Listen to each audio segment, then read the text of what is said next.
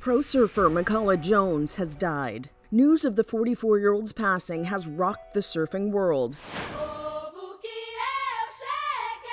Jones was known as a pioneer in creating point-of-view surfing content. His GoPro videos gave surfers and non-surfers alike the feeling of riding the waves. The fatal accident reportedly happened while Jones was surfing in the Mentawai Islands of Indonesia.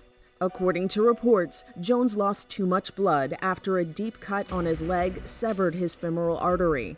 Jones's daughter Isabella wrote on Instagram of her father's passing, "I'm happy he was doing what he loved the most." The surfer, who grew up on the Hawaiian island of Oahu, is survived by his wife and 3 children. Mikala Jones was 44 years old.